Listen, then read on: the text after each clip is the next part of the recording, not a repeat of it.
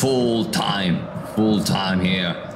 Arsenal have won this game 2-0, and the Gunners have gotten 3 points at the start of their new season. Havertz with the header for the first goal, Saka with the assist, and then the second goal, Havertz with the assist, Saka with the goal. So goal and assist for Saka and Kai Havertz.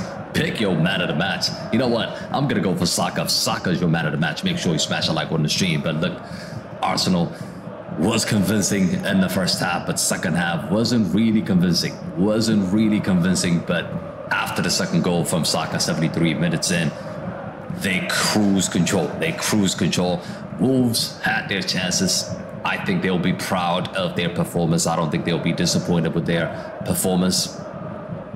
It's a solid performance from Wolves, but they go home empty-handed. That's what happens when you don't take your chance, pretty much. When you don't take your chance, that's what's going to happen.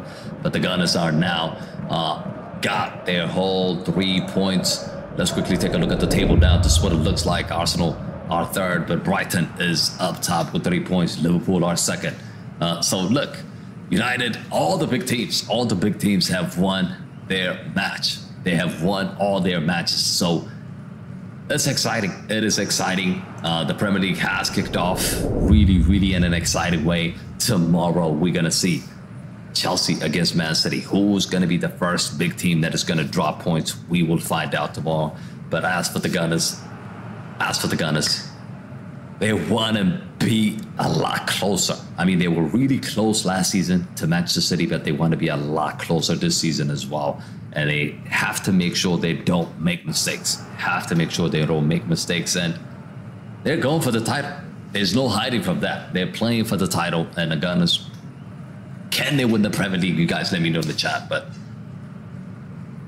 after the season that they've had last season, you would expect them to compete this season.